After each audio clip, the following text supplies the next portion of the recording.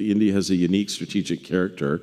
It will not be an ally of the United States. It has a desire to be an independent, powerful state. It will be another great power.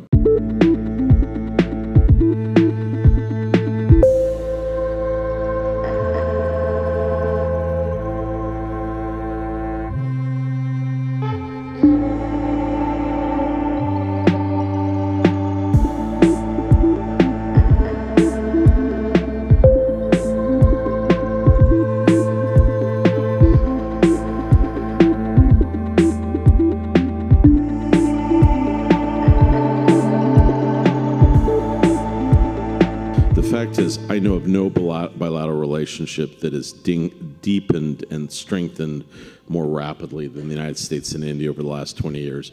My own personal view is by far and away the most important bilateral relationship for the United States into the 21st century is India, and that we have to invest even more of our capacity in building people-to-people ties, working together on technology and the like. I do think it is important to keep in mind, and Joe, you worked on India before many of us does. India has a unique strategic character. It will not be an ally of the United States. It has a desire to be an independent, powerful state. It will be another great power. But I think there are reasons to believe that our strategic alignment is growing across the board in almost every arena. I think there are inhibitions in both of our bureaucracies. There are many challenges. I've seen them myself. But I do believe that this is a relationship that should have some ambition.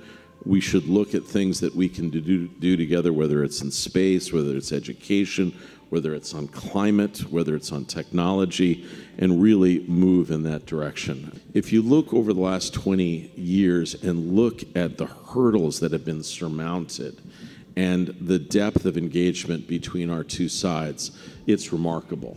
And I would also say it is not simply built on anxiety around China. It is a deeper understanding of the importance of the synergies between our societies. The Indian diaspora here is a powerful connection.